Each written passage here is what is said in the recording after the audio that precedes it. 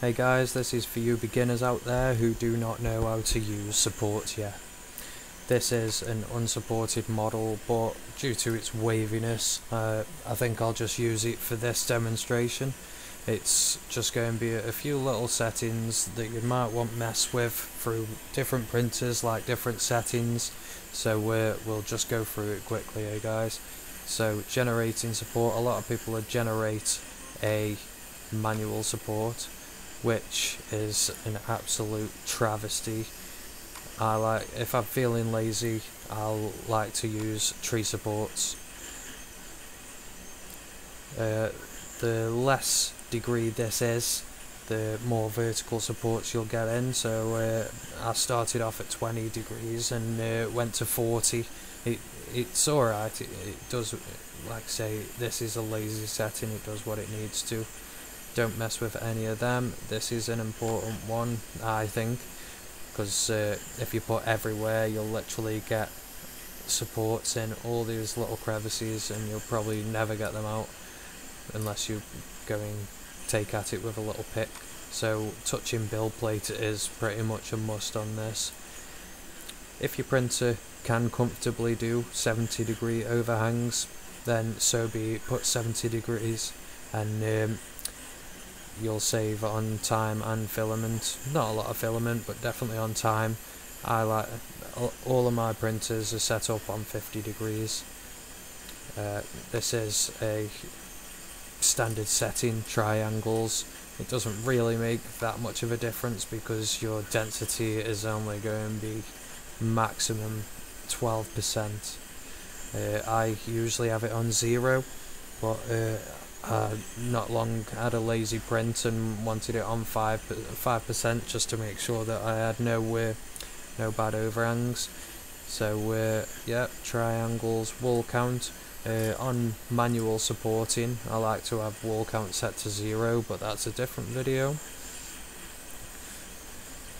Support line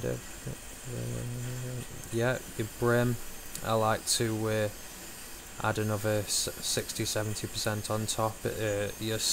You usually set at 13 as default if you've got brim enabled.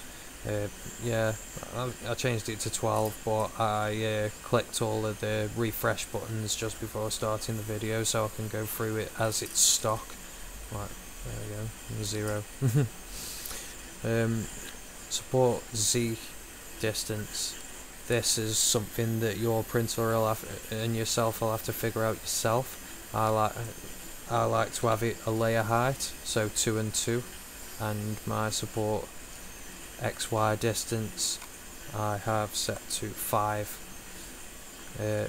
Z overrides X and Y. What else do we have? Enable your supporter interface. That'll help you out a lot. That'll give it a little base to sit on when it gets to the end of the support.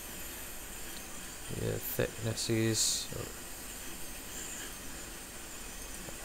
densities, I don't have it 100%, I have set at 80%.